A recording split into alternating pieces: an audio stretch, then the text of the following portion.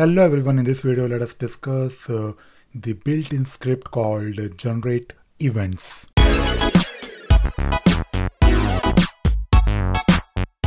In ScriptRunner there is a built-in script called generate events, and using this built-in script you can basically generate events that can be consumed by listeners in ScriptRunner.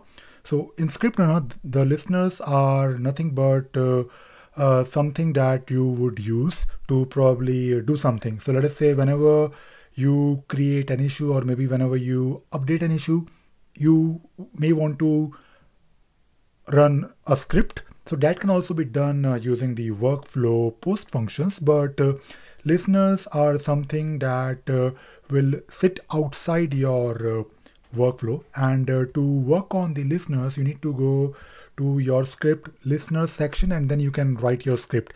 And we'll discuss script listeners in the future videos, but for this particular example, for this particular built-in script, we want to understand what this generate event built-in script can do for you. Now we all know that in Jira we have different events like issue created, issue updated, issue assigned, and so on. And most of these events are either triggered by the activities that you perform on your issue, or maybe they are triggered by post functions in your workflow.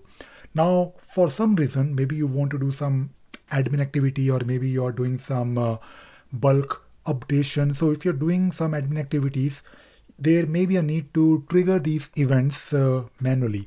Now, to trigger these events, the one option is that you can go to those issues and you can probably use the post function, but that is a bit cumbersome, because in that case you need to figure out how you can trigger the event for multiple issues.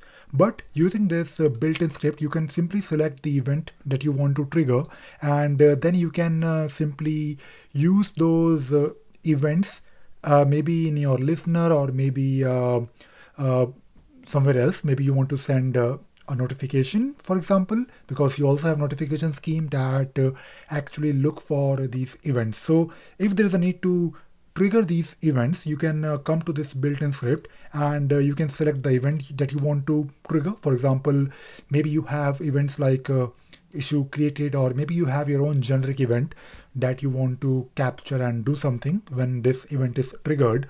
And you don't really want to trigger this event for all the issues in Jira. Maybe you have a filter that is a subset of some issues in a specific project. Maybe it could be a trigger, or it could be an event for a specific board, or a filter, or maybe a project. So you can select either a filter or maybe a project from this list, and then you can simply run this particular built-in script. So let me first preview this.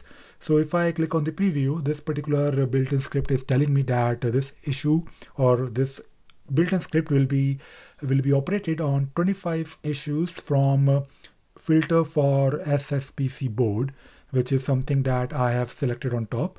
And you can simply run this particular script to simply trigger this event. And now you can see here that 25 issues had an event fired, and that is it. That is basically it. You can now look for this particular event that you are firing here, maybe in your listener, or maybe using your notification scheme in that particular project. So I hope this video was useful. Thank you very much.